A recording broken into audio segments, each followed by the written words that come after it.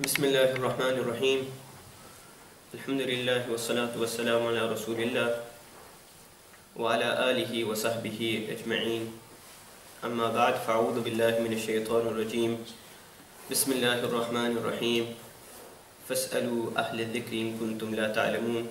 Sadaqallahu al-azim. Rabbi shrah li sadri wa yassir li amri wahlul 'uqdatan min lisani yafqahu qawli. لا علم لنا إلا ما علمتنا إنك أنت العليم الحكيم. We start by thanking Allah subhanahu wa ta'ala that He has granted us the opportunity to read Isha with congregation, and He has now allowed us to sit in the masjid and learn a little regarding our religion. Inshallah, we will be answering the questions that you guys have sent in. So the first question is, I am interested in going to university, however I cannot afford the fees. Therefore, I will have to apply for financial help towards my studies. Is this permissible? If not, what other avenues are there available for Muslim students? Please, Jazakallah. So the question is regarding the permissibility of student loans. In short, and to put it very sweetly, student loans will be haram, will be impermissible due to the fact that they are interest bearing. Because, for example, you are receiving £21,000 and, for example, you are going to pay back £30,000. So this is interest. And Allah subhanahu wa ta'ala says in the Quran Kareem, وَأَحَلَّ اللَّهُ الْبَيْءَ وَحَرَّمَ الرِّبَى. That Allah subhanahu wa ta'ala has declared riba as haram, interest as haram. And in many places in the Quran Kareem, يَا أَيُّهَا الَّذِينَ آمَنُوا اتَّقُوا اللَّهَ وَذَرُوا مَا بَقِيَ مِنَ الرِّبَى إِن كُنتُم مُؤْمِنِينَ. O you who believe, fear Allah subhanahu wa ta'ala and leave the outstanding interest if you truly believe. فَإِن لَمْ تَفْعَلُوا فَأْذَنُوا بِحَرْبٍ مِّنَ اللَّهِ وَرَسُولِهِ. And Allah subhanahu wa ta'ala here gives such a strong warning that if you do not leave this interest, then beware of a war with Allah and His Messenger. So Allah subhanahu wa ta'ala dislikes interest. And the common misconception here regarding student loans, etc., is that I am only, giving interest. I'm not the one taking interest. I'm not making any fayda and any benefit from this. So we have mentioned this before in one of our Q&As, a principle that we use. مَا حَرُمَ أَخْذُهُ حَرُمَ إِعْطَاؤُهُ. That which is haram to take is also haram to give. And apart from that principle itself, if we want to be a little more precise and more clear-cut, then listen to what the Prophet ﷺ said. لَعَنَ رَسُولُ اللَّهِ صَلَّى اللَّهُ عَلَيْهِ وَسَلَّمْ آكِلَ الرِّبَى وَمُوكِلَهُ وَكَاتِبَهُ وَشَاهِدَهُ وَقَالَهُمْ سَوَاءٌ أو كما قال عليه الصلاة والسلام. That the Prophet ﷺ cursed the one who takes interest, آكِلَ الرِّبَى, obtains interest, وَمُوكِلَهُ, and the one who gives interest also, وَكَاتِبَهُ, and the one who records the interest, writes it down, وَشَاهِدَهُ, and the one who is a witness to an interest-bearing deal. وَقَالَهُمْ سَوَاءٌ, and the Prophet ﷺ said that all of these people are the same. So this misconception that we have is incorrect as well. So what other alternatives are there for us Muslims? The first one that I will mention, not many people have talked regarding this. The first one that I would advise is you can take zakat from your friends and family. Now this step has a bit of a nuance, meaning what the apparent meaning is, it is slightly different to that.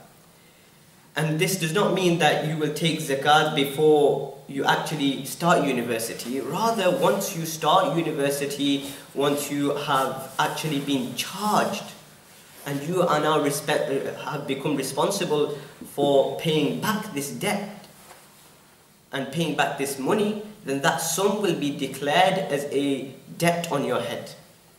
And in terms of eligibility for zakat, one of the people that Allah subhanahu wa ta'ala mentions, إِنَّمَا الصَّدَقَاتُ لِلْفُقَرَاءِ وَالْمَسَاكِينِ وَالْعَامِلِينَ عَلَيْهَا وَالْمُعَلَّفَةِ قُلُوبُهُمْ وَفِي الرِّقَابِ وَالْغَارِمِينَ.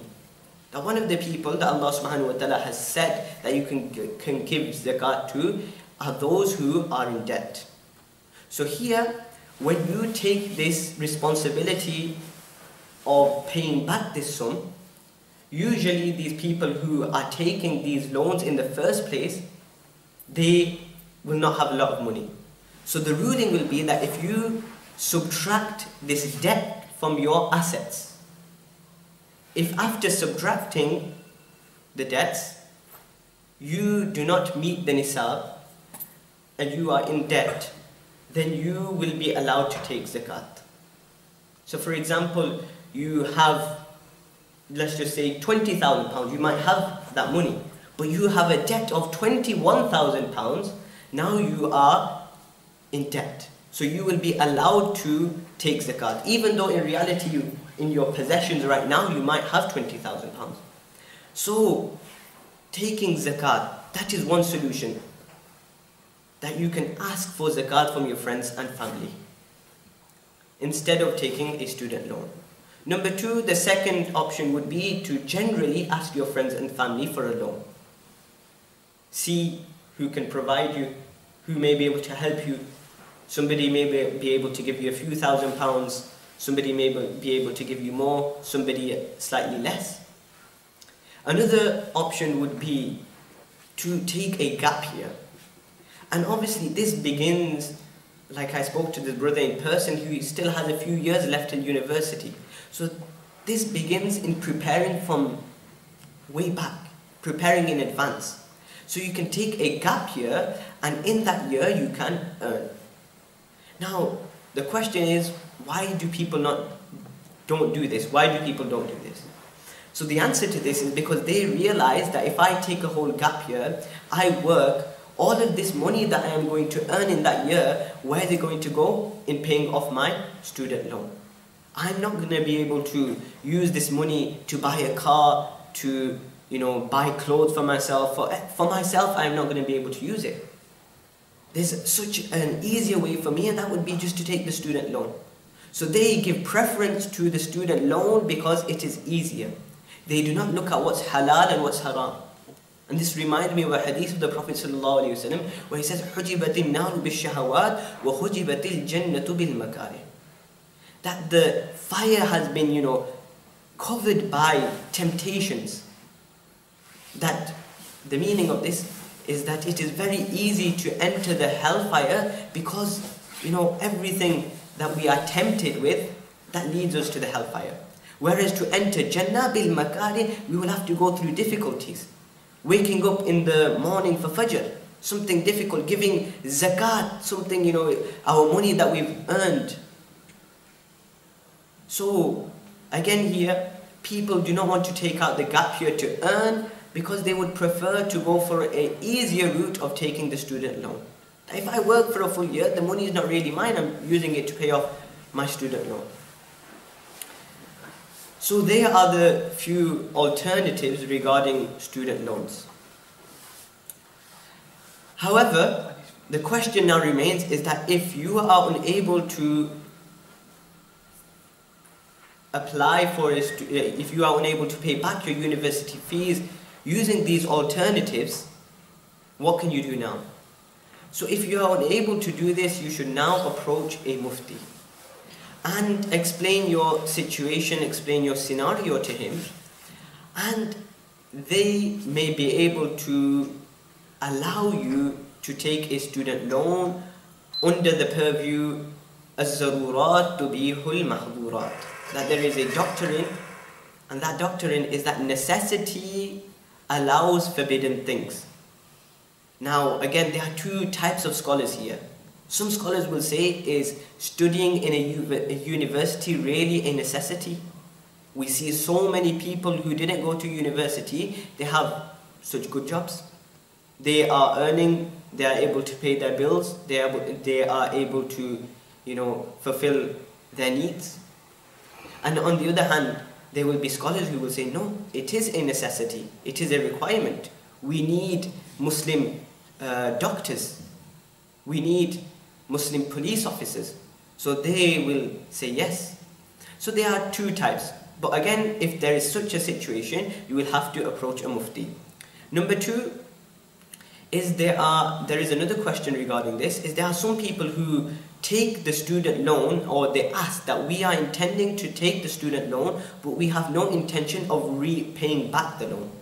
And by this they mean is that the threshold required, that if I do not earn such an amount of money, I do not have to repay back the loan. So they have that intention that I'm never going to earn that much. And this is usually more applicable to, those Maulanas usually, or people who later on work in the Islamic fields, like so many, alhamdulillah, in our Darul. We have somebody who did a master's degree and now he is teaching in Darul. So they don't intend on earning that amount that is required. So will you be able to take the student loan? So again, there are two opinions here. Some say that once you have entered an interest-bearing loan, you have made a commitment, you should, usually the ruling is that once you enter a deal, a loan, you should repay it back as soon as possible. So you've entered the deal, it's still like you are going to pay it back, so you wouldn't be allowed. And the others say that because you don't actually intend on paying back any interest, then there will be some leeway in this.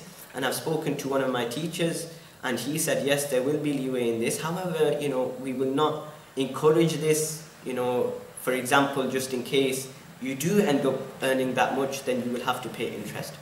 So that was regarding student loans. May Allah subhanahu wa ta'ala create means from His ghaib, allow us to stay away from riba, and may Allah subhanahu wa ta'ala grant us all a good education and a good job.